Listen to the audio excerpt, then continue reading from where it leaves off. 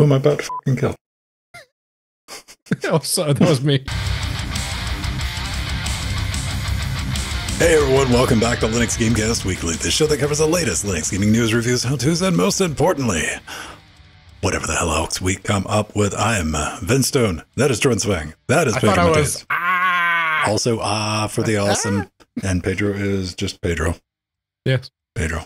They have we have like bonus name tags now because our Jitsi server, Jitsi did a thing that broke our perfectly working Jitsi server, and in the process of trying to fix it, we broke it more. Oh, hey. That's the LGC way. I look forward to tangoing with that. Yeah, we're going to be getting right into it in just a minute because we got a guest on the line. We've called him up. Somebody who's opened Unity for more than 30 minutes, which kind of runs circles around the three of us. It's done more than installed it. But before we get started, anybody been up to anything interesting? I guess I started collecting diecast Mazda 2s.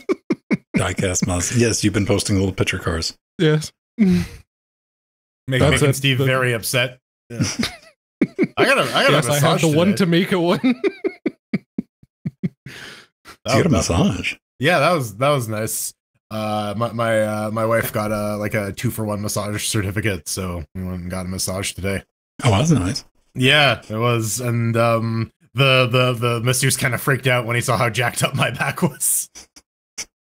You're like, nope, next, you're out. To the point where I can hear his arms popping and cracking, attempting to get rid of my shit.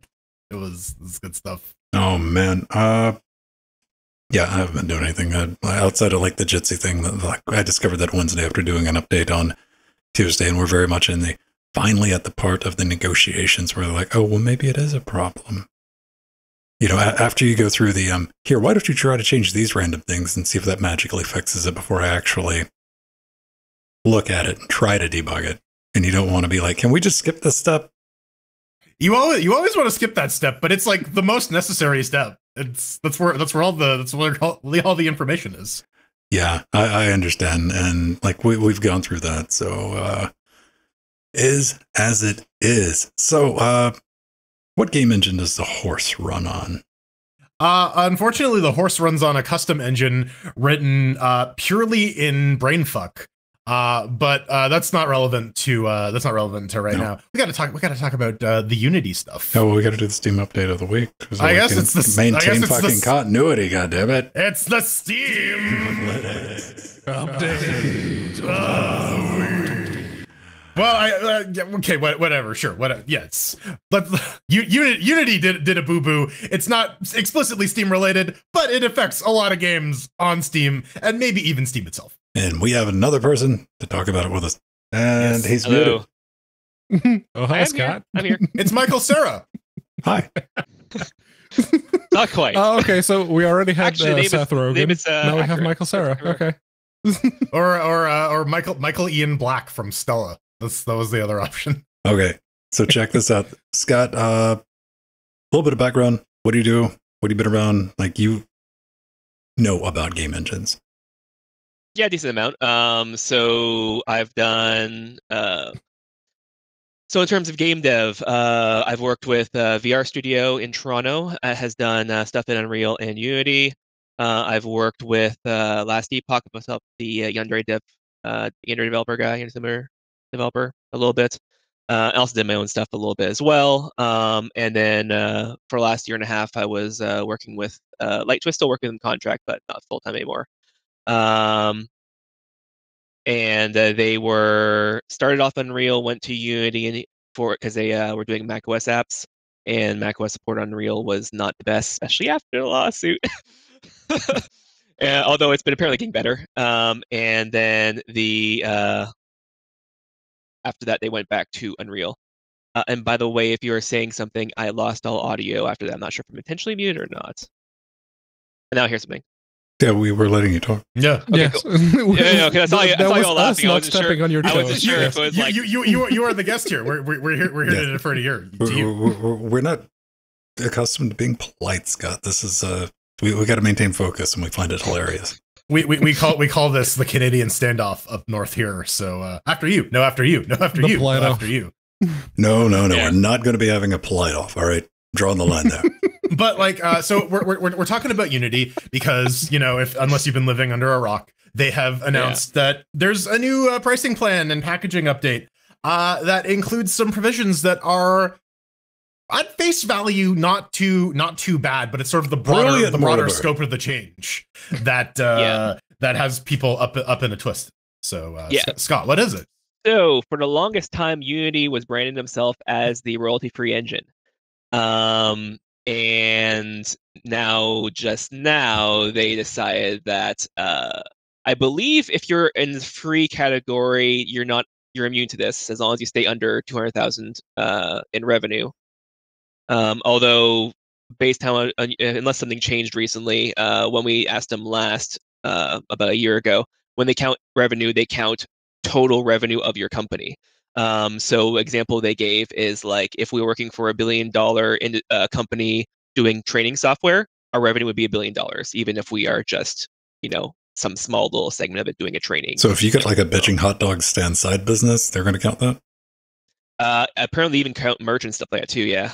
Especially if it's a part of the same company. Oh, so if you're making Hot Dog Simulator, don't also run a hot dog restaurant. Or something like that. Again, I'm not sure on that one if they may have changed that recently, but that's what I heard as of like a year ago. I was looking for something else. But regardless, so that's the revenue. But if you're like purely free and you're just doing it on the side, just, you know, whatever, I don't think this accounts for you.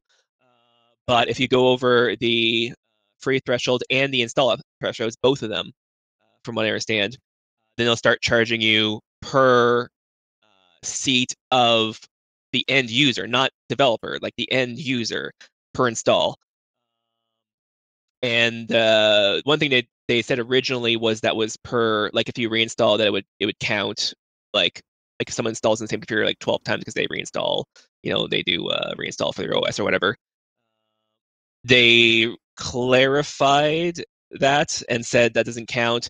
Instead, it's different devices. So if you have 3 computers and a Steam Deck, that's 4 installs. No matter how many times you install them on each, it's still 4 installs. However, that's 4 installs the developer is getting charged for starting in 2024. But I mean, you know, run times are expensive, Scott. And it's very hard to spook. I mean, we all have to pay Microsoft for .NET, right? Right. Mm-hmm. The thing that Unity is built on. I don't remember a .NET license off the top of my head. I'm pretty sure it's open source now. It was a joke. Okay, yes, that was the joke. Okay, I was gonna say like they were going after Java specifically with the free thing, so I don't know. No. Microsoft's looking at this and they're just jelly. They're like, huh. Yeah, how come we didn't come up with that? Yeah. So the rollout of this is also kind of controversial because like they announced that there was a public Unity repo that was like allowing people to track changes, and that includes license changes, and they kind of took that down and then amended their licenses very, very quietly before anyone could really notice that they're basically giving themselves the ability to retroactively change all of these terms of services and so on and so forth, including the clause that says they won't do that. Yes, which we've investigated ourselves and determined that we've done nothing wrong. Of course. Yeah. So the question of developer trust has come up, and we in the show notes we got a post from Gary Newman. We all know and love Gary. I was also seeing similar sentiments from Rami Ismail on Twitter, where it's basically most developers aren't going to fall within like the sales threshold or the install threshold. But the fact that they're doing it this way, the fact that they're trying to like sneak stuff into the license, shady as hell about it. Yeah. Oh, it's completely shady as hell. And you say developers, but not just developers. What if the developer is looking to get purchased? They're going to the people who are going to buy them are going to be like, well, you're making a game with Unity. Can we trust you? And that might affect their sale price or whatever, right? Like, right. Yeah. Imagine like Devolver Digital, like with as many like indie companies that that they bring in. They're like, what engine are you using, by the way? Because that's going to be cutting into their profits. To that point, Game Pass and stuff like that, they were saying, oh, we're not going to charge the end user or developer. We're going to be charging Microsoft. We're going to charge Valve. Good luck with that. Yeah. We're going to charge Microsoft, Sony, Nintendo. And they're going to be like, oh, so what's that game engine you're using? Unity? No, maybe you want to use like XNA or something. Easy peasy, man. Yeah. Unreal. We got some partnerships with Tim. Yeah. But yeah, and that and even they say oh, well, it's going to be based on like per device fingerprints. That's easy enough to spoof. And there's like a lot of malicious shit you can do. If I wanted to charge a developer a lot of money, I could just create a script that creates a virtual machine, installs your game, deletes the virtual machine, installs a new virtual machine, installs the game. In QEMU KVM. Well, I think Just one of the things, spin one up, install, bye. Scott, you get your hands on with the Unity. So one of the things I saw a lot of people bring up, and I said, how are you going to track this Unity? And to quote them, they said, we are going to leverage our own proprietary data model so you can appreciate that, well, we can't really go into detail, but we believe it gives us an accurate determination of the number of times the runtime is distributed. All right, that's some straight up, just trust me on this bro bullshit right there. Mm-hmm. Bro, don't worry about it. Make some shit up and you'll never know. Yeah. Look at this graph. Okay, like I said, you've worked for companies like using Unity. How would that sit? And in this theoretical situation of like, so we don't even know how you're going to be tracking our installs and what you're going to charge us? We just trust you on that? Yeah, I've seen some people complain about it, but I'm thinking at that point they're already angry, and the response, even excluding that, would still be only 4-letter words. So like, yeah, I mean, end user trust having all that extra tracking possible in the end, user stuff. Like, I mean, there's a lot of things I can think of, like, Well, gathering telemetry, like a couple of years ago when I realized like it was brought to my attention, I think we talked about it in the show that Unity had telemetry like default on all the time. I'm like, oh, okay, watch, I'll fix that in the router. It'll take 10 seconds. Done. Yeah. So really easy to set up Pi-hole. I make a point of removing those packages when I create a new install. I can't guarantee that I've been 100% successful, but I'm pretty sure that I've been set it to remove those. Well, I mean, even if you include that, I mean, you can, as a developer publisher, you can have the option in game to enable disable telemetry, correct? Mm-hmm. Yeah. Yeah. Like, yeah. We've seen it I with believe a couple of games. what you're talking about is the one that's enabled the package manager. You could actually remove the entire module, and it will only track editor, if I remember correctly. But it's been about 2 years since I've seen that setting, so I'm not sure exactly. But yeah, there is telemetry that is enabled by default. But last I remember, the developer, if they know to look in the package manager, which is kind of a weird place to look for it, can remove it. Like, why would I bother? I'm just making a game, bro. Telemetry, no. Bye. And honestly, what is to stop people from just like setting up a firewall block for like the Unity phone home thing? But didn't you see they have special sauce, Jordan? Booga booga. Oh yeah. So that they get trust me, bro. It's the Steam charts method of they're going to enforce it by obfuscating exactly how they're doing it, so no one will be able to block it. Yeah, that's a good way to make sure that somebody finds out exactly what metrics you're using Unity. Yeah. That's what I'm looking forward to. Yes. But so some of the reception has been a little while because, like, whenever someone makes a controversial move in the tech space, usually there are some yahoos that immediately jump to making death threats. Except this time the death threats were coming from inside the house, man. The employees were not having it. They're like, "Yo, this is a bad idea. I'm gonna blow up the office." Dude, okay, on top of that was right, exactly. Strange timing on that one, right? Mm-hmm. Yeah. And I was like, well, that sounds like some interesting fiction story that I would write. And it's going to be great when this is like the made-for-TV movie, right? That's going to be a scene. Oh, yeah, the Hallmark version of this.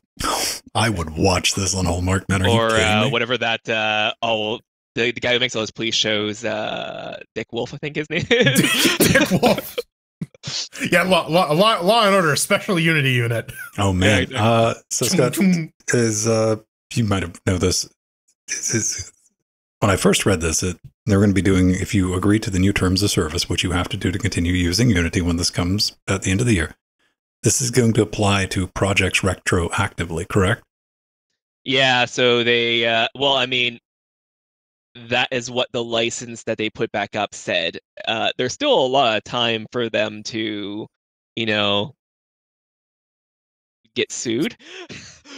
But do you think there's going to be a class action? Well, I mean, if people signed on to it and they didn't upgrade their editor, I don't see. I mean, I'm not sure class action, but I mean, I don't see how they could enforce it if someone had a copy of that license and the editor version that they use and they never updated it. And I know there's been some developers that stick long Unity versions ago. Like, how many times do we see a Unity scream of nope after 2019 was Yeah. around. So I don't know how they enforce on that. Maybe they just won't, and they just don't say they aren't. Like, it's possible they could just have that telemetry in and just never from a bill, and just pretend that they're doing it so the people who are paying aren't getting mad. But I don't know. Like, that one I can't really give a good answer for because it hasn't happened yet. But if it does happen, I mean, there is, from what I understand, and if people signed the original license, they didn't update it to a new license, if they happen to notice, then like I don't know what they can legally do. They legally said they couldn't do this. So that kind of pivots to like what is a developer to do, right? Because there's a lot of studios out there that are saying like, hey, we're not going to use Unity anymore. We have our game that we're starting to work on, and we're going to like delay it so that we can transition to a new engine. But there are a lot of games where of like most games when they go to engine, that's not a good sign.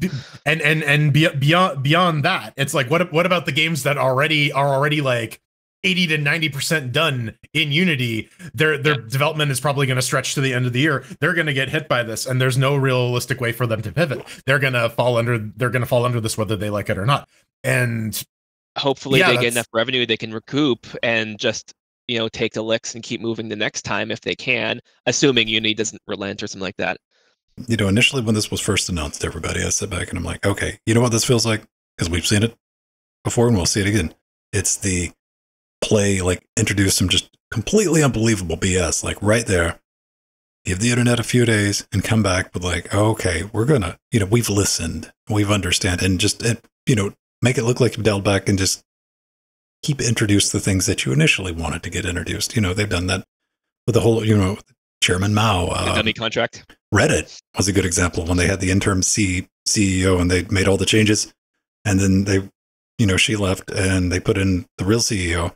And Reddit's like, yeah, we did it, and like, they didn't change anything, dipshits. We did it, internet. I don't think we're going to get that. The only rollback, yes. I was just gonna say, like, it was the same thing with the D&D stuff earlier this year, except we actually got Wizards of the Coast, right? Yeah. They did that. The only rollbacks I've seen is they've apparently, because initially this was even going to apply to WebGL. Browser fingerprinting. Yeah. Oh boy, yeah. And they were like, okay, maybe we'll roll that back. I was reading a guy who made a post on Hacker News. Is like, that was my entire business. And like, fortunately, they rolled that back. So is moving, have you even cracked open Godot? I have not cracked open Godot. I've done a bunch of weird engines, including Lumberyard and Ogre 3D. Even not Ogre. I've even done Unigen at one point. It was brief, and the contract didn't actually go anywhere. But not Godot. I have not done Godot yet. I am very interested in it, but it's just never had the opportunity. Yeah, I think it's going to have a tough time with this. This is like one of those times where I wish all the pieces were together, because we talked about like one of the big hangups for Godot is no way for you personally as the developer to get a console port out of Godot because of the nature of it being open sourced, and they won't do licensing issues in SDK. Can't ship the Xbox SDK. I thought there was something where they were able to, if you go on a private license. I thought they said Godot had. They have a porting service. Yeah, they have a company that they started, and like to that point, like now's the time they gotta like start shopping that around. They gotta start like getting funding. They gotta start pumping the gas on that, because there's gonna be a lot of developers. Yeah, someone posted a picture on Discord about like the number of new additions made to a bunch of different GitHub repos, and most of them were like 400, 300, and at the top there was Godot with 4,500. So clearly people are paying attention. Yeah. The thing though is like Godot still is, especially for 3D, in a very immature state. Like they're like it is getting better, and like the progress they're making is astounding. But like we don't have a lot of like well-received games. Well-received 3D games that are done in Godot. People are still playing with it. I mean, it's the whole knowledge base thing too. Like, if you're going to get into game dev, man, you're going to go where you can find the most help. And this is not just game dev, I don't assume. Correct me if I'm right, Scott. But like with any other project, like where's the largest knowledge base? When I type into the Google box how I do thing, whatever project gives me the most results for how I do thing with a wealth of like different ways to do a thing, that's usually the thing I'm attracted to. Or education. Right, like what are schools teaching? Right, it's going to be the easiest one to pick up, and Unity's definitely got that. Like they've spent some money doing that, man. But yeah, they actually spend a lot of time developing their learning stuff, resources. And I mean, there is a lot of errata and stuff like that. imagine but, like if you're in like year 2 of like going to school and you've been learning Unity, like that's your thing. Like, God damn it. Do you Yeah, know you're about forward, this you're unless like, you're actually actively going to following it be- outside of class? Because probably the people teaching aren't going to be the ones telling you, "Oh yeah, no, Unity are being naughty." Sometimes depends on your prof. Sometimes it depends on the person teaching. Yes.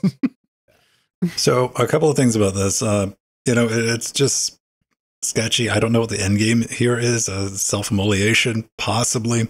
But it does come down to a bigger topic that I was thinking about later this week after I've had a little bit of time to digest this. Because when you look at Unity, and if you're just looking at the Unreal Engine itself, I don't think either of those business models are sustainable. They're just, to me, they're not. Because, I read a really good analogy that I'm going to like co-op. And if you just imagine like Adobe gave away their software for free, you can have it. But if something that you created with Adobe, once it hits a certain threshold, you've made enough money off of it, then we want some royalties. We'll let that kick in. I guess that doesn't. It's not really a fair equivalence because with Adobe, you're producing one piece of media, not exactly software. Well, you can sell to individual multiple times, Pay per view. At one point, that's going to leak. Which Adobe would love. Yes. Adobe would love to charge you for every time you look at something made with Photoshop. Absolutely. I'm sure if they could, they absolutely would. There's actually a patent a long time ago where they're trying to use the Kinect to go and see if people were watching a TV and use that to license the number of, there's a patent that doesn't necessarily use that to license the number of views. Well, to get back to the point here, so the reason... This is a dumb business model for a game engine. Like, just give it away and like hope, a couple of your big fishes. And this is really targeted at the big fishes, the people that are already paying the money to Unreal. Now, how does Epic get away with it? Pretty easy. They got all the money from Forknife, Fall Guys, Psionics, Bandcamp. They made some smart investments when you initially like, what are they doing buying these they're like, oh, revenue stream. They can afford it. What did Unity go? They went and bought Weta Digital. Then they merged with an advertising mobile ad company, IronSource. That's what they've been up to the last 2 years. Malware distribution company, even, because that IronSource shit was just like indistinguishable, right? Straight up adware. Then I did some. Unity's never had a profitable quarter in their entire history. And their entire published from when they were doing their IPO. In the early days, they were profitable, but like that was, and like. When you say sustainable, I wonder how much is like they could actually have a profitable business, but it's not a year after year exponential growth type business. But they can have a profitable business, but they can't spend $2.8 billion buying Weta Digital. No, well, yeah, absolutely. But like that was stock price. That was all after. Right? Was that before or after they merged with Iron Mountain? That was right before. Right before, yes. But I mean, to what Scott's saying, like. Unity's been lighting money on fire for market share, like getting the word out there, education, like whatever, which has never really been a bad thing. However, we're in this different mode now because after the IPO, because raising money is a completely different equation from making money. And that's where Unity needs to be right now. And I was like, didn't they have a game program? Weren't they, going to make their own fork knife game that, that constant little, let's sell some hats and cosmetics. And yeah, they did. Gija? Giga, nobody wants to take a stab at that. And I don't blame you. That was their in-house game. That project was just nope last year. Reasons, like whatever. Like, and it was not it was a full-fledged, fleshed out 3D model, like exploration world game. I'm like, oh well. Then Unity, Scott, you might be keeping track of this. Apple's exclusive partner for the Vision Pro. How do you think that's going to pan out? I was actually joking with some people before this about like, depending on how hard Unity's hit from that, I can see Apple just like eating them, just being See, but that would be a thing. That would be a great middle finger to Tim, right? Well, I guess other Tim. There's too many Tims involved in this situation now. There's Apple Tim and there's Epic Tim. But if Apple bought out Unity, Tim Shaver shows up. Go away. It's all very confusing. Yeah. Well, I mean that Tim's owned by Microsoft, so there's just like Tims all around. Too many Tims. Player 3, and like Apple would do it if they. I think they're going to be smart enough not to come after Apple, because Apple will not buy them right now. Apple will sit back and wait a year or two. Oh no, Apple are sharks. They won't. Yeah, they're like, let's just wait until right before they fold. You're like, okay, now we'll pick you up. Yeah. But I can see like that could be an end game, but it's not one the shareholders will like. It'd be one to be forced into, because Apple wouldn't. Well, one last thing before we get out of here is a good Reddit post that, you know, kind of makes a lot of sense, because we can all agree that the CEO of Unity is a scumbag, right? Yes. But he's not the only CEO of Electronic Arts for many, many years. I wonder where he's learned his skills. There are no shortage of scumbags, and we got a couple more. Yes, about. I mean, you know, to be like right here on the top of this, because Zidget is the Reddit post, and this comes from iUnity, and I read this, and like, this is a good way to think about it. You know, he's undoubtedly an asshole. They don't let you be a CEO unless you are one. But very few exceptions. But he has been the CEO of Unity since 2014. He oversaw the progress from that engine that lets you port games to anything to the platform that every single mobile game is the backbone. You know, like he's been around to like get Unity as hyped as it is. Now, what changed in 2020 when Unity went public?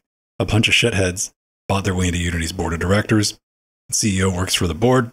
So here's some names: Tomo, Rillo, Figo, whatever, and Iron Source people and board members, new shareholders, and they're calling the shots now. He's like a CEO. Like, you wonder why this dude was selling off his stock, because he's like, these idiots are going to fuck everything up. Yeah, I will do what you say, and I'm going to take my golden parachute. Fuck off. Yeah, selling the stocks ahead, knowing full well what was coming, that used to be illegal, or at least frowned upon. So I guess he hasn't learned why he got kicked off of EA in the past. He's got millions upon millions of dollars to land on. Yeah. He's like, but I mean, this was a good thing to read through. Of like, even when that guy, the CEO's like, I'm gonna get the fuck out of here, man. Like, that's pay attention to that, right? Indeed. Actually, one thing we used to do with a piece perspective is when we want to see what's happening, we look for when people took long periods of vacation out of nowhere, because that's probably they're burning off their time off before they're leaving. So it's actually a tactic that journalists sometimes use. So before we get out of here, again, thank you for your time, Scott. What do you think the future of Unity is going to be if they don't roll anything back and they're like, no, we're going to stick with this. This is the way it is. How much damage is this going to do? Because Jordan's brought it up, the trust issue. Like, especially even if you roll back something like this, you know that they're capable of wanting to do it, right? They're going to try again, just in a different way. Right. That's less obvious. They're going to have a puppet. Like, give us your money for games. That's how they're going to do it. It's going to be weird as fuck. It'll be like a weird way digital kind of. Yeah, it's going to be horrifying. Our new CEO, Gollum. Precious. Oh, man. Yeah. So what do you think is going to be the future of Unity this time next year?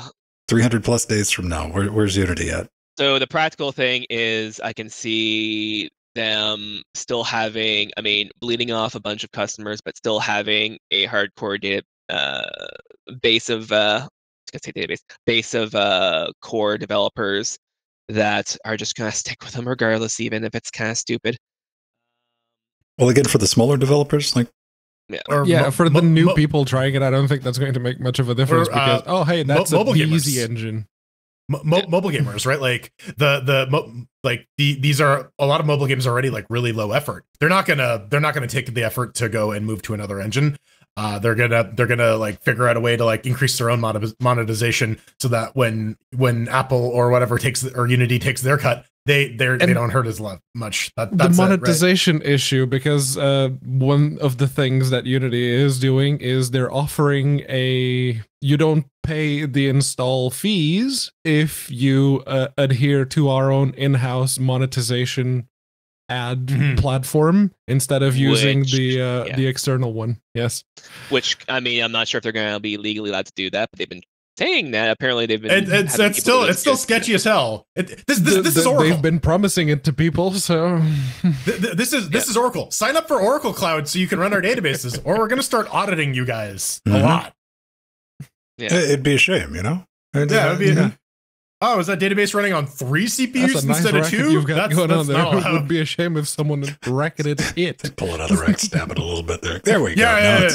No, it's the bit from The Simpsons where Bill Gates buys out Homer's company. Buy him out, boys. Oh. It's the baseball bat smashing his shit. All right. Coming up next, Pedro's going to tell us about 20 years of Steam because we're getting old. Green olive shits. 20 years. Admittedly, I haven't been on Steam for 20 years. I think I only 20. I haven't been alive for 20 years. 2005? Yeah, so it's been just a little under 20 years, but yeah, they've been around for a while. And to celebrate it, they've decided, let's do a sale. Let's have a sale and go down the line. Yeah. Go down the line to show what they've done for each year and what meme was relevant for that year. And they did a very good job. They got a bunch of Valve characters. Yes, we're all old. Got a bunch of Valve characters to do the meme faces, all like right, the MySpace face. Yeah, okay, MySpace. Yeah, Tom from MySpace. That's just Gordon. That's Aragorn. Sauron. Aragorn. All right, yeah, that's Aragorn. Yeah, I got it. Took a minute. Yeah. Sales. Yeah, the girl. The fire girl. The fire girl. Yeah. All right. Day of Defeat. All right. We got. How would I don't know? I don't know. I don't know what that one is. They mentioned that 2006 was the year that Pluto was demoted from being a regular planet to a dwarf planet. Dwarf planet, yeah. But nobody tells us a dwarf planet. Yeah, no. No, I very much appreciate a lot of what Valve has done, especially the Linuxy bits and the Steam Deck. Yes, I agree with a lot of what they've done, and I look forward to the non-VR things that they have lined up in the future. I still crap. Like I'm done with it. Yeah, we got Rick Astley and Keyboard Cat. I want a keyboard crab. Keyboard crab. The Twilight books. Twilight, yeah. All right. Yeah. I would not have gotten that, but I'm on a boat. Oh, what's that? Just I'm on a boat? I'm on a boat. Yeah. Because you had to get on the boat for Left 4 Dead 2. Lady Gaga's meat dress. Oh, okay. All right. Makes sense. Let's see. You put that on a witch. Rainbow. Nyan Wheatley. Nyan Wheatley. All right. 2011. Gangnam Style. Gangnam Style. It's so weird seeing the Counter-Strike terrorists. Frozen? Frozen, yeah. Okay. Yeah, Frozen, and it's a Dota character. Yeah, she's the ice character from the press. Okay. Yeah, all right. She's the ice character from Dota. Yeah. Call of Duty. The dress. The dress. Yeah, the dress. Strider posted that one earlier. I like it. Oh, that one was so good. Arthur with the fucking VR. Okay. Yeah. Okay, we're into 2016 now.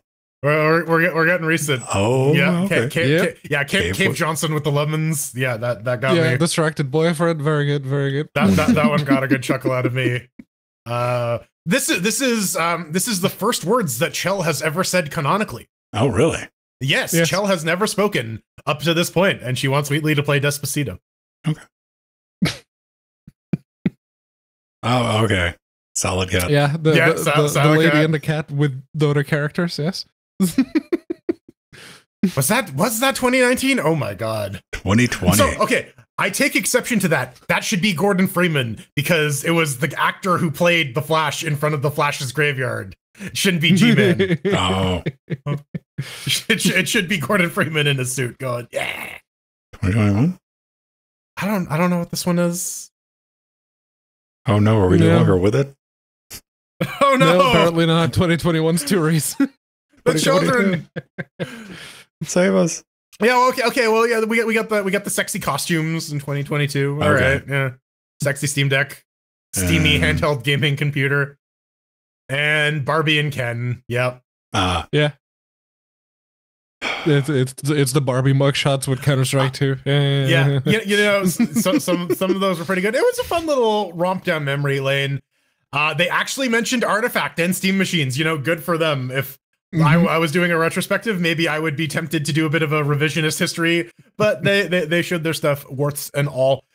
Like sand through the hourglass, so go the unplayed games in our Steam libraries. Think about it, and it was really easy for me to figure out when was the first time I opened Steam. Because I remember it was when they announced that Portal was free. And I'm like, when was Portal free, Google? Google's May 24th, 2010. I was like, right. That was the first time I installed Steam with wine.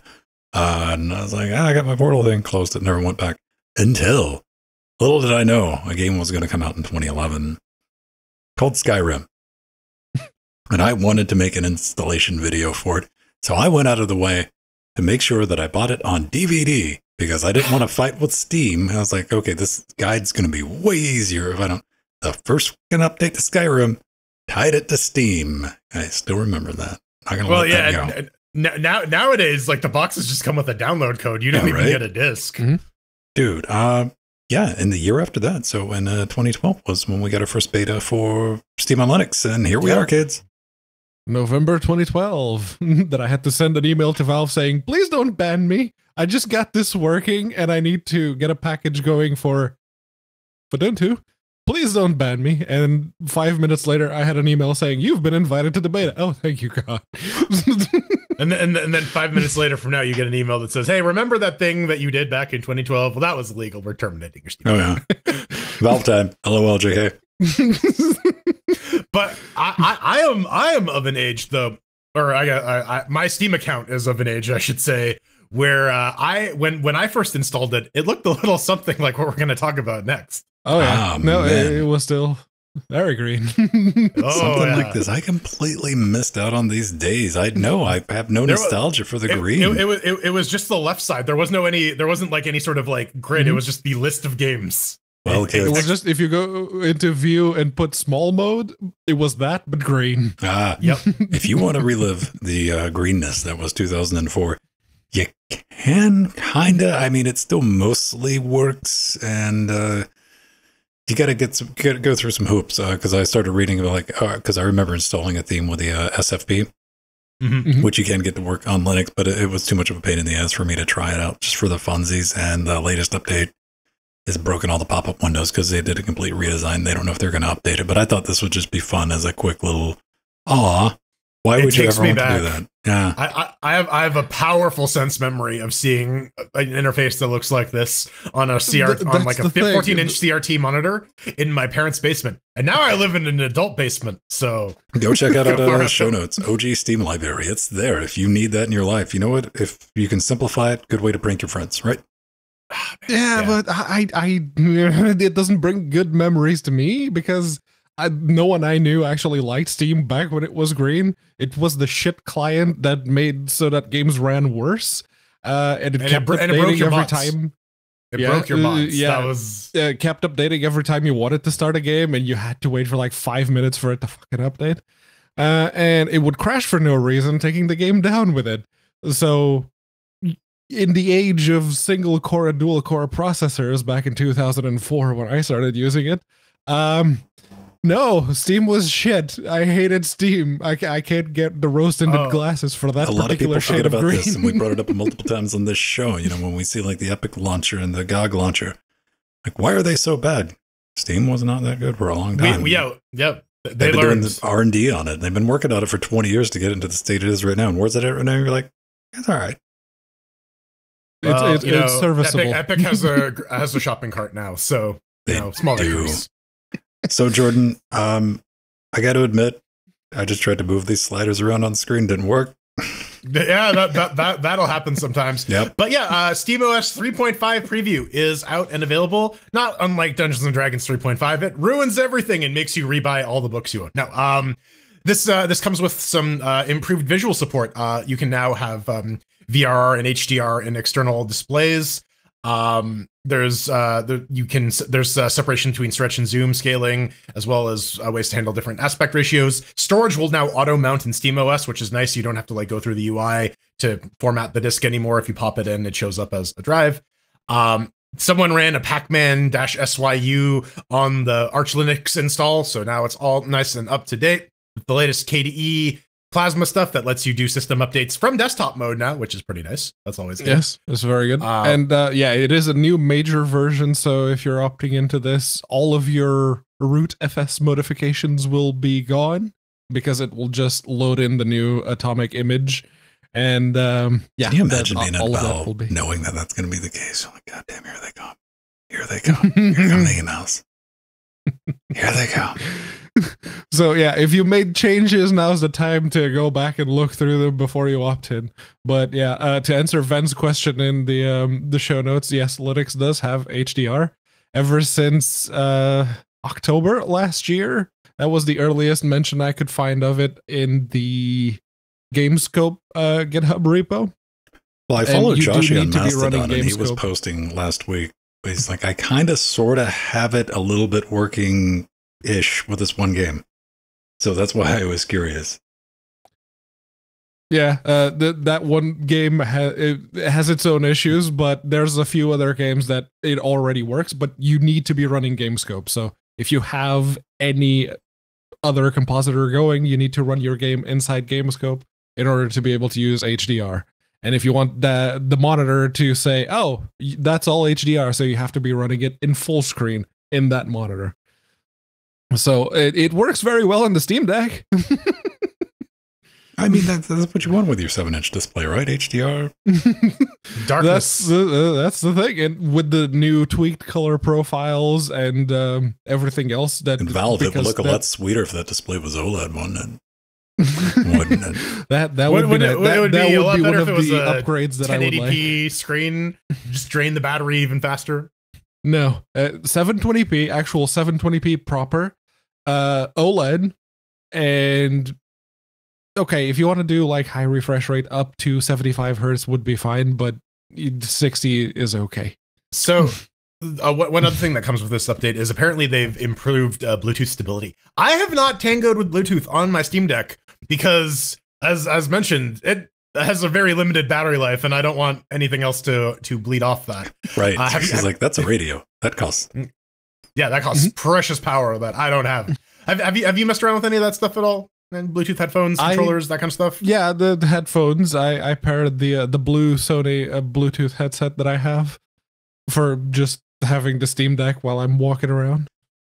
Yeah, I have a pair of wired headphones because yeah, that works too. Hey man, voltage don't grow on trees. Yeah, it doesn't.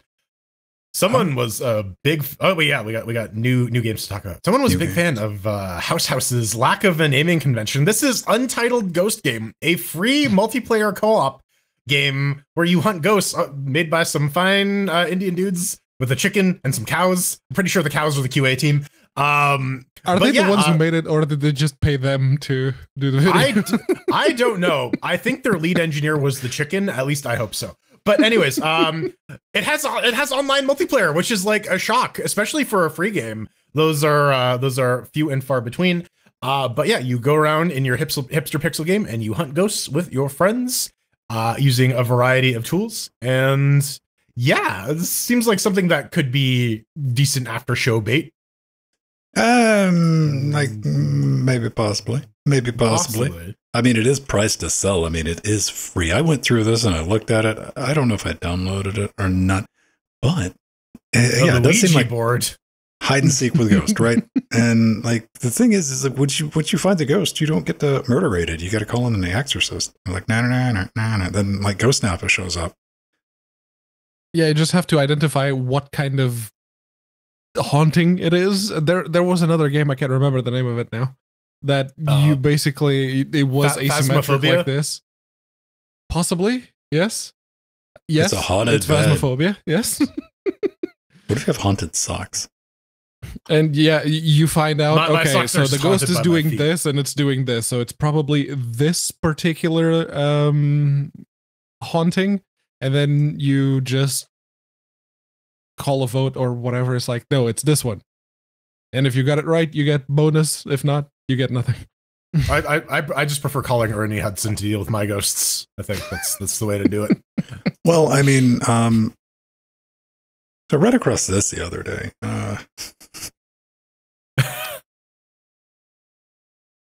Let me see if I can enlarge in that. Zoom and enhance. Yeah, zoom just your regular side of the road case with the doll in it. And I was thinking to myself, if I take this home and it's not haunted, I'm going to be mad. Right, yeah. If I'm I gonna take this bring home, it back. if I take this home and I wake up in the morning, I'm going to be so upset. Just a little bit cross, right? Like that better be. Like, where's the elf blood?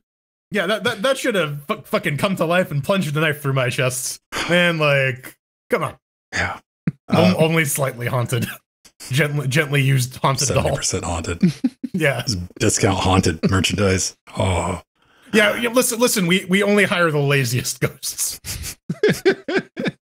It's technically haunted, but I don't think you'll ever be That's able to what you tell. get when you let them form the ghost union, Jordan. What did you expect? Yeah, you let the ghosts unionize, and then all of a sudden they want lunch breaks. What are they going to eat? They're dead. Makes no sense. Starfield, right?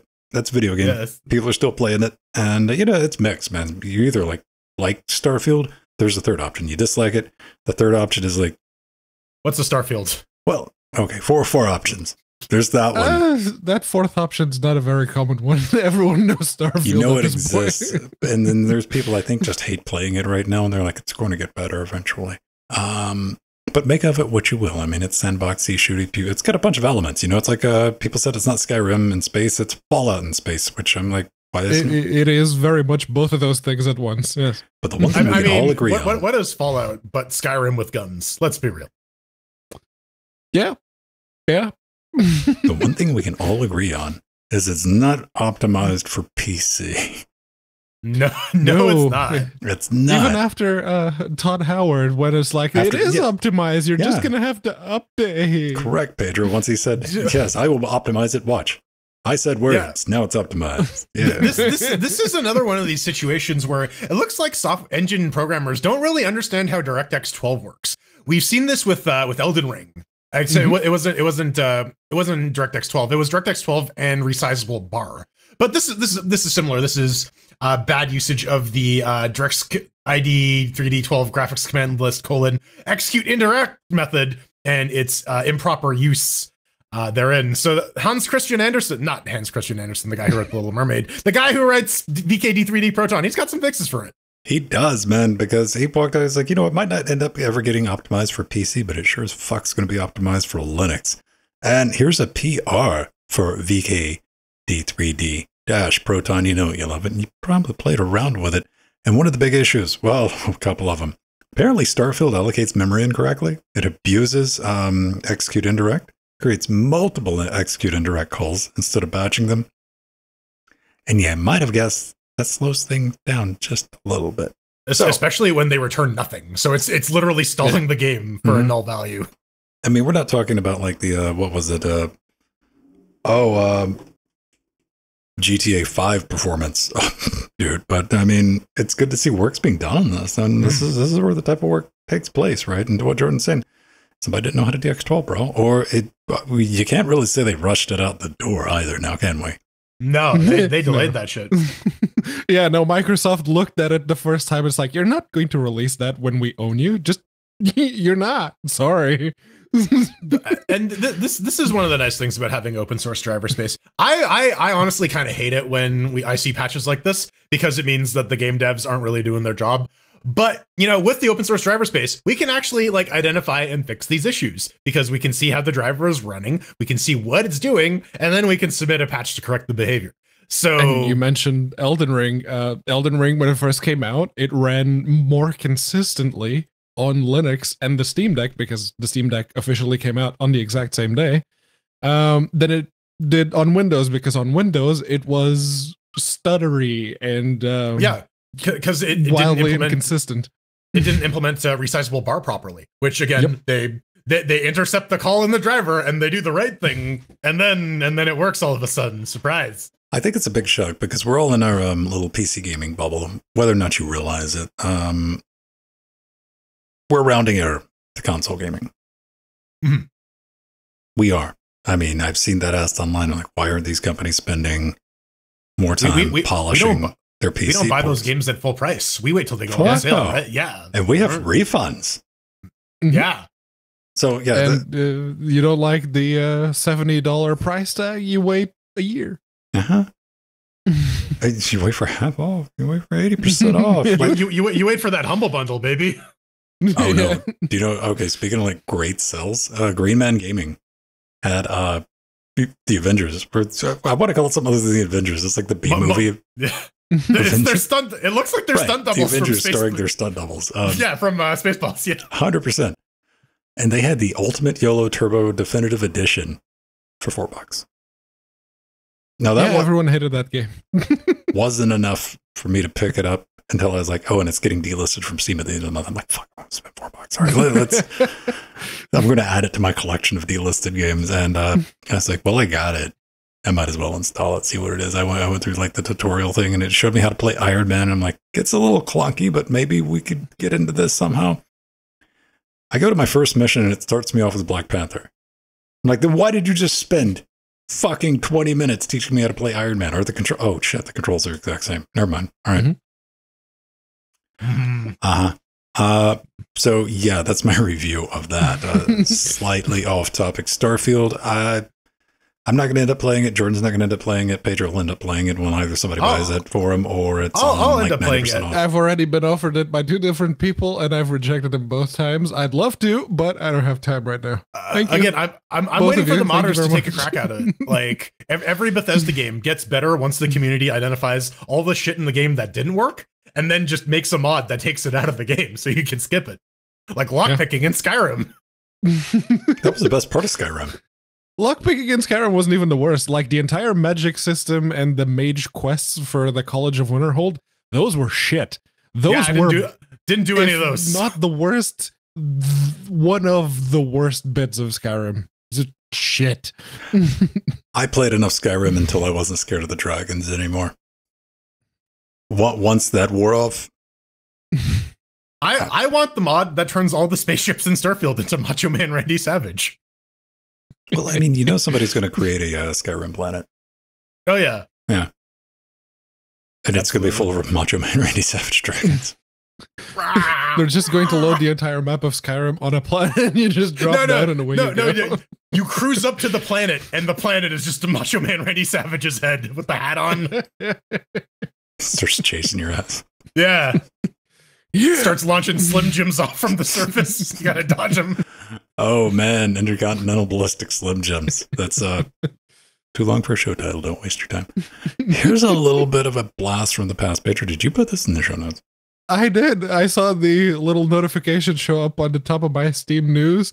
I was like, oh, wait, no, that came out today? Oh. Speaking of like things from 20 years ago, or like from the early days of Steam on Linux, a game we've all played, Distance, survived the distance. It was a contender. It's definitely an honorable mention in early access perpetuity.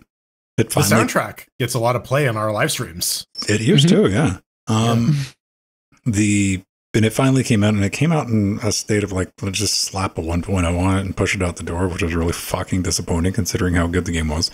Never get a lot of traction, you know, but there's an update looking for some community levels.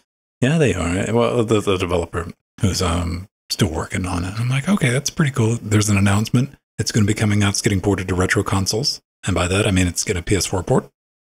Pretty nice. There's been some fixes for the letterboards for the cloud storage because it was filling up people's cloud storage. So that's been sorted. And there, like I said, there's been a call to the community for levels. I was like, how many people are still playing this game now? I went and looked it up. More than I thought. The average is about 20 if you squint a little bit. I'm closer to 15. I wonder what those leaderboards are like. Is it just like people just competing over fractions of seconds at this point? It's that 20 people, right? Yeah. It's No, turned into it's the cheaters. Then it's those 20 people. Pedro Mateus would know, being one of the No. I mean the cheaters. cheaters, the ones that finished all the tracks in less than a second because they just teleported themselves to the end. Now, the thing that killed this game, whether or not you agree with me, okay, that's fine, is that they never went back and created racing tracks. Because I think, Pedro, am I correct? Every map has a ginormous skip through it, right? Most of them do, yeah. You just have to find out where it is. Some of them are very well telegraphed. Mhm. That's why I learned them. Because I didn't go looking for them. It's like, oh, that looks like that bit of the track. Oh, it is. Okay.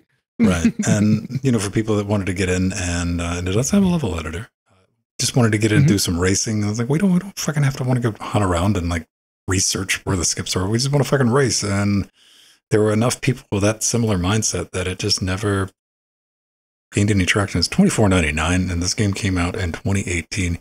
That's almost. This was in early access for a while too. Oh, it was. I paid and the Linux version's a bit buggy. $120 for mine and Pedro copy.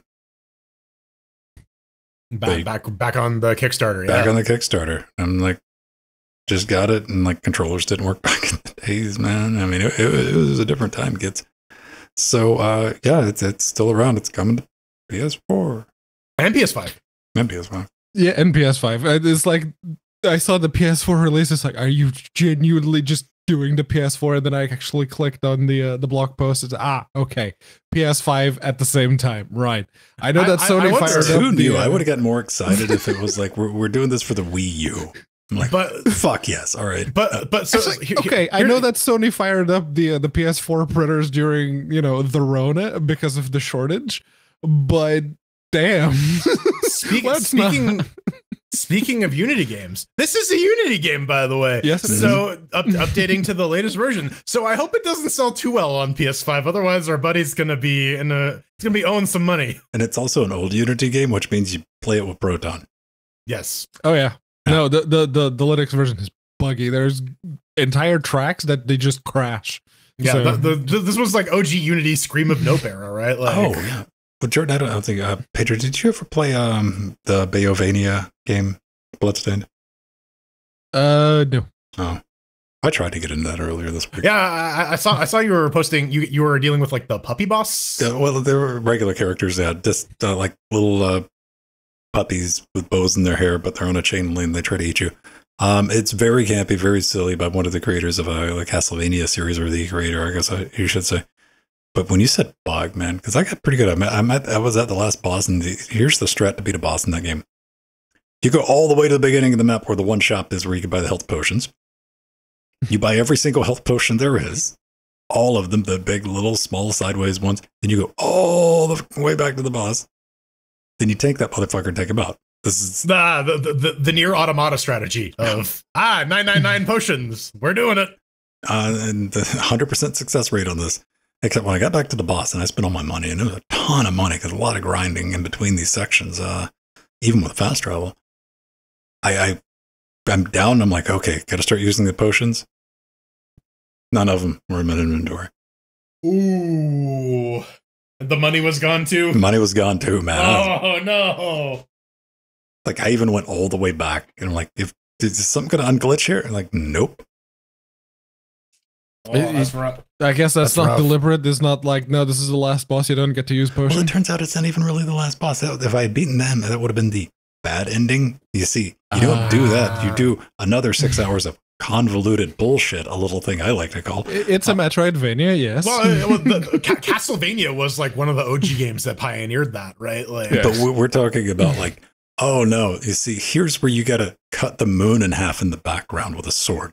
Or in Blasphemous, if you want to get the good ending, you have to figure out that, yes, you can destroy the guild statues, but if you have what starts out as a bead, a clear bead, and you die 4 times with that bead equipped, it gets full of guilt, and then after you destroy the statue, a portal appears where the statue is, and you need to destroy all 7 statues and beat the gauntlets in all 7 portals to get the good ending. See, that's why I never played Mario. Yeah, and from the guy who brought you Castlevania 2, Simon's Quest. Yeah, just kneel in the corner here, and a hurricane will take you to the place where you need to go. Clearly, is there any KG Inafuna, thank you. I watched what was it, Maximilian Dude play through the first time through the original Zelda, and there's some parts in original Zelda. I'm like, you get wrecked, man. With a yeah, if you have no idea what the hell you're doing, if you're going in cold, like, you're never gonna figure that out. It's like, what did you do back in the day? I'll tell you, you started playing another game at some point. Yeah, my video game rental at Blockbuster expired, so I picked a different one. Mm-hmm. All right, back on track. VKD3D Proton. We're just talking about it. We got the news. Yeah, no, it's the news. It's the second bit of VKD3D. This one is the roll-up of version 2.10, which includes the Starfield performance issues fixed and the Ratchet & Clank. Also, the performance issues that it had have also been addressed. I kind of want to play that. Yeah, so it's one of those mascot games that were very, very popular in the PlayStation days. I just like the old Ratchet. Like, I played the old Ratchet and Clank games. The weapons are just fun because they're goofy. Yeah, fire a thing at something that turns them into chickens, and then you can take the chickens and throw them at other enemies. It's great. Mm-hmm. And they've also made a not entirely Vulkan compliant implementation of shader model 6.7. It's opt-in for now because it's not entirely compliant, but it works, at least from their testing on AMD and NVIDIA. No word on the Intel Arc. I guess even the VKD3D folks have Intel cards yet. There was an Armored Core 6 bug that basically drove an entire rewrite of the descriptor set layouts in VKD3D. And here, I'd been hearing that, Armored Core 6 is the best From Software game on PC ever. There's still a niggling issue. That's not a very high bar. I'm just saying, that sounds what you're saying, that was like the Dark Souls of rewrites, though, wasn't it? Yeah, effectively. One other thing that comes in here is direct storage is now implemented through VKD3D Proton, so you can get that GPU decompression. We have it at home. Also, if you're playing Halo Infinite, no rebar for you. It causes CPU performance to eat poo. Sorry, boys. I have that enabled. I also have rebar enabled. Now that I could reinstall my operating system. Even if you have it enabled, it just doesn't use the shared memory. No. Indeed. I don't know fuck all what it does, but I got it enabled. Yeah, it's good to have it enabled nowadays because I don't know if NVIDIA is making active use of it, but I know both AMD and Intel require it effectively. Yeah, no, the Intel GPUs like straight up require rebar. Yeah. Well, I mean, if you want them to work. Well, I mean, I don't buy my Intel GPUs and expect them to work, man. I buy them to look at them. Listen, you buy an Intel GPU as a project. That's a hobby, man. Yeah. 5 years ago, we called those AMD cards. Yeah. Up next, we got Mango HUD. Yeah. The new Mango HUD version is out. 0.7 RC1. That's Speaking of AMD, Team Red. Yeah. You can get the GPU fan stats only on AMD. A lot of the stuff is only on AMD because the fine folks at Valve have been making changes for this to better support the Steam Deck, and so all of the all of the cool new stuff gets added, mostly for AMD only.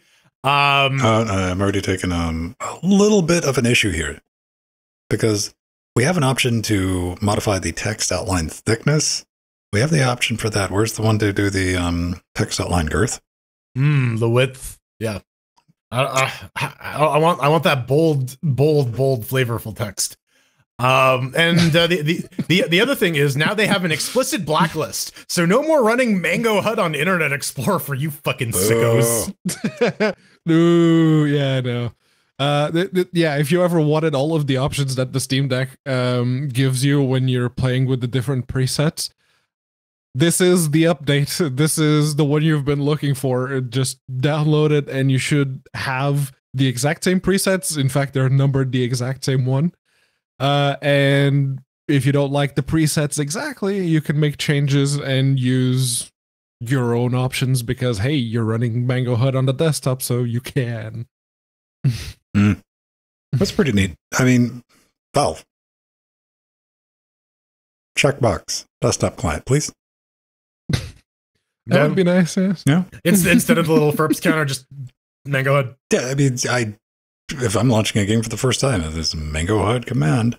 And I think that's merits enough usage to just go ahead and include it. I mean, I would like to see what they do, them add to the desktop client what they have in the Steam Deck client, which is you can just enable it through the overlay. So it's not even you have to go out of the game. You can just be like, turn on. And Mango if it's HUD, a tick box, like Ben was saying, like in the options, you could just open the settings in game and go, whoop, done. Yeah, it's just a slider. You hit the Steam button and like seriously, all the NV API shit, the high, and all that shit should be under advanced and collect like a. So you don't have to go to Proton DB and like, all right, what glyphs do I need to make this? Because I ran into that when I was trying to play the Avengers. I was like, why aren't you picking up DLSS? Then I had to find another thing because apparently there's some random moon package for NVIDIA that you have to have installed for it. I'm like, what? I even made a doc for that. I'm like, I'll never remember that. So good work. Mango HUD's a great piece of software. So is GameScope. Yes. Unless you're a YouTube commenter. Yeah, except for that one guy on YouTube. He really doesn't like it. That was his issue was with NVIDIA specifically. Oh yeah, he was one of Pedro, Team Reds. That's the thing. He's one of your peeps. Look, I have my 6700 XE, but before that, I had the GTX 1080, and I very much enjoyed that GTX 1080 right up until it couldn't run DX12 properly anymore. So, the GameScope is effectively the best way if you want to get games that like to fuck around with your monitor configurations to get them to behave properly. And on top of everything that already does, your FSRs, your HDRs, everything else, now it has support for reshade. Yes. If you have your own collection of shaders and other graphical customizations that you've added to every single game on the Windows side, well, now you can probably get to it on the Linux side. You could previously already use some of the reshade options in VK Basalt. It had a tab specifically for that, but the devs for VK Basalt seem to be winding down development. They're saying that they're not adding any new features, so that seems to be the death knell. GameScope is very much looking to become the default, or at least the go-to Wayland compositor, and with reshade support on top of everything else, I'd say yes, please. I'm kind of curious of someone who gets a GameScope session on KDE or GNOME and then just starts applying reshades on the desktop. I kind of want to see those screenshots. I do. Doing this though can introduce quite a bit of latency, so you want to be a little bit sparing if you're going to be doing like full-on transforms. Apparently, according to the author of this README, AMD GPU just has the ability to do this within the display core, so you don't necessarily need to use something like reshade to get these effects in place. There's a native driver solution, but I don't know if something like that exists similarly on the NVIDIA side. That's definitely one of the things. So if you were like me, like I knew the word reshade and I know it did a thing, like, but maybe you're not even there. I'm like, what are you guys even talking about? So what is it? It lets somebody else dick around with your game's brightness, contrast, and colors, like predefined.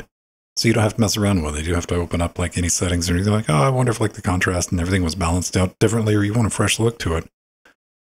And you can find some really good ones over at sfx.thelazy.net. Let's go check this out.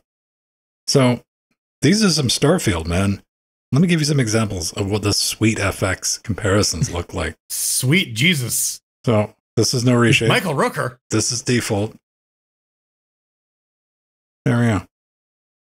Kind of get an idea what's going on there, right? Yep. Looking a little bit better. If you ever looked up ENB mods that change the visual aspect in the post-processing, that was probably something that you did with reshade nowadays. I mean, it's contrast adjustments. What would be a good game to look at, Jordan? Ooh, something like very, very pretty with like Easy a lot to of spell, complex- by the way. Pedro. Oh, First come, first serve. I don't know. GTA San Andreas, for example. Yeah, maybe. I was gonna say Bloodborne, but that's not on PC. Like, Yeah. GTA 5, you say? GTA Sure, 5. GTA 5 works too. Yeah. what? Oh, what about what kind of shit did they have for Skyrim? Let's. Skyrim's one that everyone knows. Yes. Yeah. That's been around. It's been around for a minute. So that 2016 that has 3,000 downloads. Yeah. all the way back. Yeah. What about this one? Or 11,000. There we go. Yeah. Okay. Oh, who do we go with? We go with Elfie Man. Yes. Yeah, that's Show me. Solitude. Yeah. All right. This is Sweet Effects enabled. Sweet Effects disabled. He looks a little crispier. Disabled. Yeah, it's been out in the sun a bit soggy. longer. Crispy, soggy. Crispy, soggy. Crispy, soggy. So I mean, yeah, I mean it's just sticking around with brightness and contrast. Like some of them are. Oh, hang on. Looks a little less washed out than unmodified. What's Neurotic Automatic? They got one. Nah, No, they had like 3 different entries for it. So near. All caps. Yeah. Yeah, all caps. That's the good one. DG's preset. I think this one had a good example of like the outdoors. That this slider doesn't. Well, that's just what it looks like with it applied then. All right. Deal with it. Cool. They didn't include the before. There you go. There's some light shafts and some HDR that the original game doesn't do. You said shaft. Shafts all over your shaft, man. So, and you know, Automata really is one of those. It's a very pretty game. It's for like seriously one of the few games. Like every screenshot that you see on the Steam page, that's in game. Oh, here's one. Mm-hmm. That one's Okay. Yeah. wiggle. Little earthier. Yeah, because everything's washed out in this game. This is why I wanted to pull this one up, because it's just a washed out game. That was the visual style they were going for. So, Oh, someone's using the near replicant suit for 9S there. yeah, I used this suit when I was doing the new old Nier. Mm-hmm. Yeah, you had the original Nier suit for 9S in the game, and you had the 9S schoolboy getup for the original Nier. North Ranger asks, wasn't there a big reshade thing for probably? I think Minecraft has got a ton of like shade. I don't know if it might be a reshade. Yes. It was either reshade or ENB, but yeah, there's also Minecraft RTX. I want a Minecraft mod that turns the blocks into spheres. with the appropriate physics, so everything just rolls. Cohesion. Yeah, everything's it's just a giant ball pit. That'd be dope. Crash it. It's still single threaded though, so just like fucking causes your computer to start smoking. Oh man.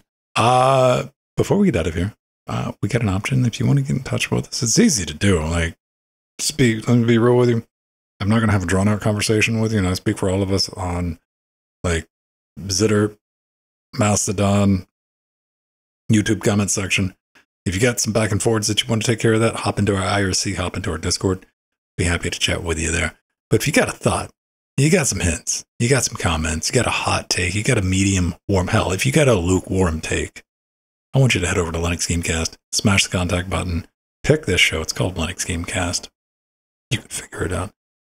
Type your tippies in, smash that submit button, and we get it.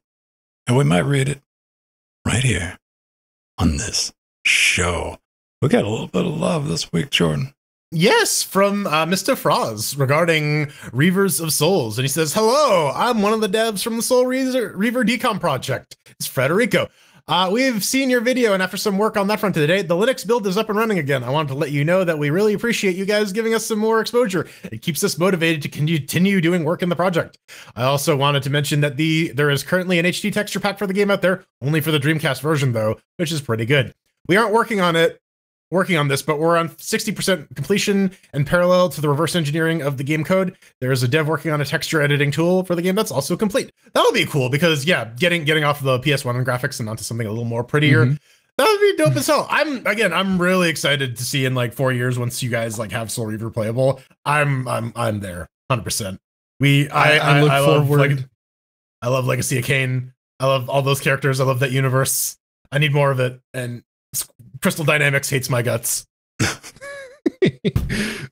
Well, they're not owned by Square Enix anymore, but the Extinguisher Group. Yeah, the Extinguisher Group took care of them. Maybe not for long, man, because they're selling golf companies left and right now. Yeah, turns out although they spent a lot of money and they realized, oh crap, we have to make something, don't we? Fuck. How do we do that? Let's make Gollum. But, like the Soul Reaver and the Wipeout decomps and then rebuilds. Oh, did you see the F-Zero announcement? Nintendo was like, let's just mine that nostalgia. Oh, yeah. Nintendo Direct this week. Well. They're like, hey, we're remaking F-Zero. And like, oh. Yeah, after people have been asking for that shit for 25 years? Yeah, sure. It takes an unofficial decompilation of Wipeout and then make the game work on modern systems for them to get off their ass. But yeah, no, like the Wipeout example is perfect because they made a game that you either played on your original PlayStation or you didn't anymore because you couldn't find it anywhere else.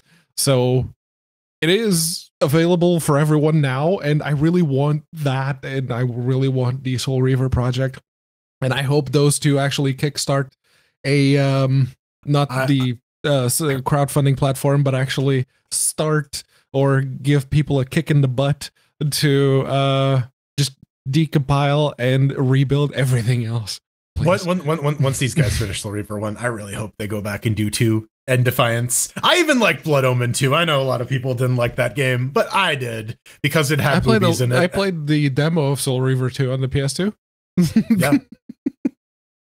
No, this is what we're talking about. Apparently now it builds under Linux, which is pretty dope. Hang on, let's see if they've updated these building structures. Hey! Oh shit! Oh shit! Okay, fix this bullshit. Nobody wants to do this.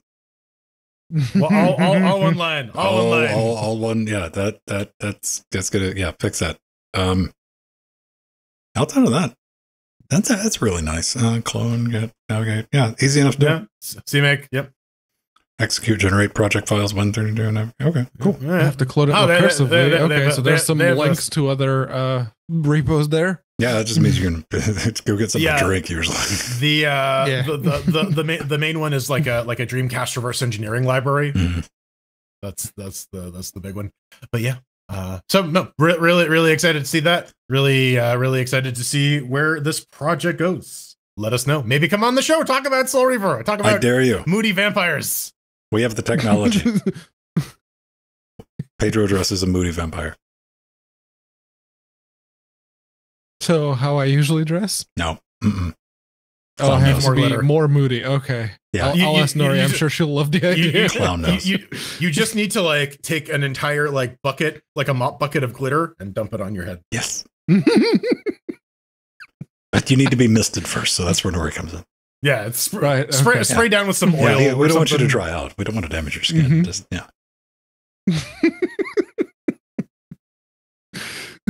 do it, coward. Yeah.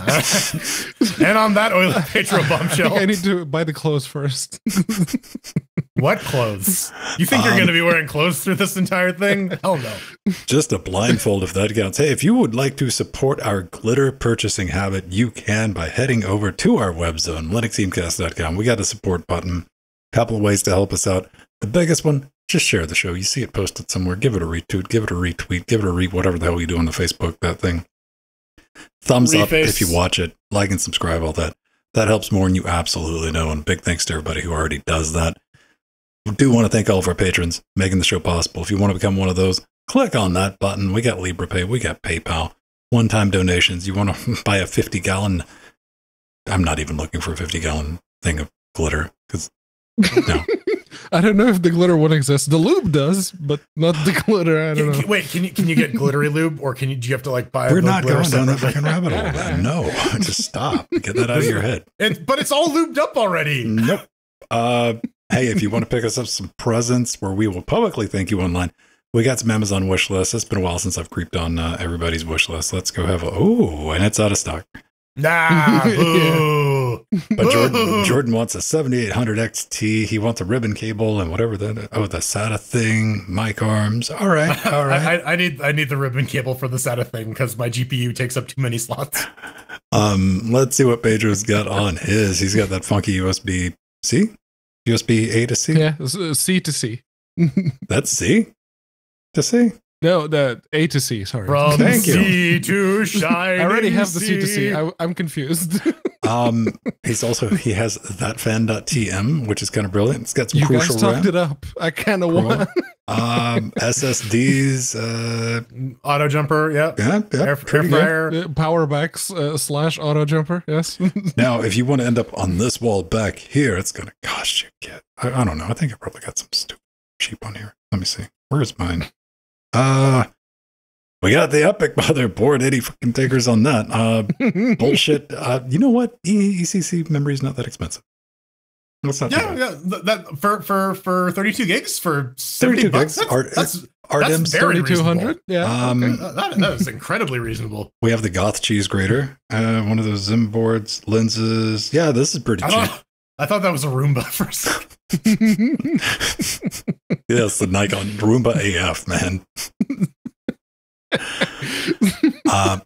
Do either of you have one of these? Any experience with these? No, I guess they're just like little hanger thingies.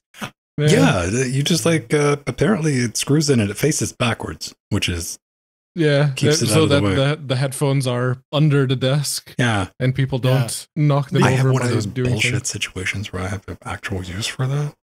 Mm-hmm. The only thing I would be worried about is like having my thigh just like smack that if you're turning around. Yeah. Well, it'll be under the desk, so like on the other desk. Okay. Yeah. My side desk, man, not my main desk. Man. No, your side piece. Yeah, okay. Yeah. Get you a little something on the side. We got all that going on. Bunch of other ways. Go check it out if you get a chance. We got an Amazon storefront. If you want some merch. Oh, speaking of Amazon, Bezos bucks. Bezos bucks. Oh, right. Speaking of Bezos bucks, Twitch. Speaking of Twitch, Nubbin, 40 months resub. Look at that. We tied it together. Yeah. Thank you very much. We did it. Professional. Thank you for the resub, Nubbin. Yeah, we got a store. You want to get some LGC merch? You want to get some stickers? You want to get some shirts? Anything you can. We get a little cut of that. And it's all homemade stuff. So it's LGC. Actually, the material, the shirts are good. We won't charge you every time you wear the shirt, unlike Unity. Only every time you take it off. We charge for uninstalls, so removals.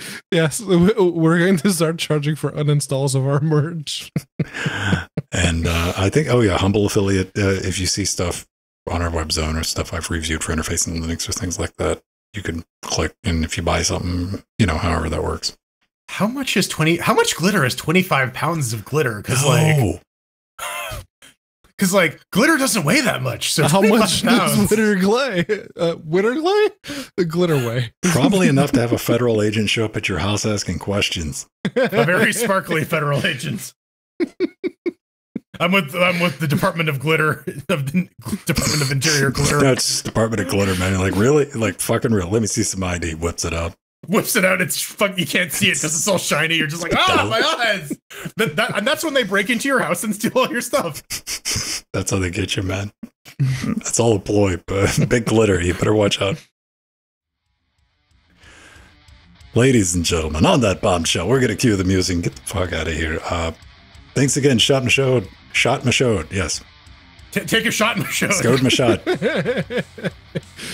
Scott Mashode. For hopping in at the beginning of the show, talking about some Linuxy stuff along with some Unity stuff. Good on you, mate. If you want to get in touch with me, just at Venstone, I'm still on Zitter, or we have a Mastodon federated timeline instance of tooting at mast.linuxgamecast.com. All that information is linked on the web zone. You can find it wherever popular Venn products are located. I guess that would be store.linuxgamecast.com. I'm Jordan. I'm your favorite sparkly vampire. You can find me. No, I'm not gonna. No, I was gonna make a joke about waiting outside schools, but you know that's not cool at all. Don't do it. Don't do explain it. At the Burning Fool on X, Twitter, whatever. At Frojo at mass.linuxgamecast.com. On mass.linuxgamecast.com. .com, And soon you will be able to find me in the nude playing the moody vampire somewhere. I guess we're going to find that out together. You can find me on mass.linuxgamecast.com. That's at unaccounted for with the actual number 4 at the end. So yeah, follow me there. I don't post much. I retweet things occasionally. I will be accepting game proposals for Pedro the Moody Sparkly Vampire. Pedro the Sparkly Vampire had a very coked up nose. Time for some credits.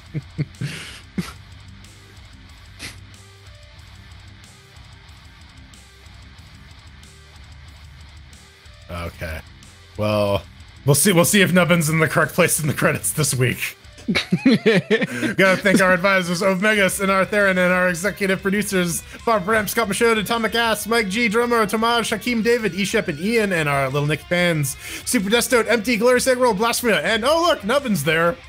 Yes, and the Sea Monsters, Renault, Rider X, Machina, Trudgy, Veritanuda, Justin, Nubbin, again, Darkwing, System T, Dancing Joe, Ogi-Wan, and Kyrella. Is Nubbin going to show up on all of them? No. He's fucking will next week, goddammit. It's just all Nubbin, like all the names. It's just Nubbin. All of our fine upstanding cannibals in the wall behind me, Carl, Micro, Theoretic, New, Aldius, Noctilus, John E. Shep, Gamatron, you know, DSN, Joe, Aromatic, Dav, and Kai Jorai. Thank you very much. Till next week, hopefully Unity will be around. It will be a slow crash and burn process. And it's like NASCAR. I feel bad for everybody working there right now because there's nobody like remotely the people outside of the sea working levels. There? Yeah, going, oh, fuck. Done by everyone. See you next week. Bye. Bye. 5 dudes.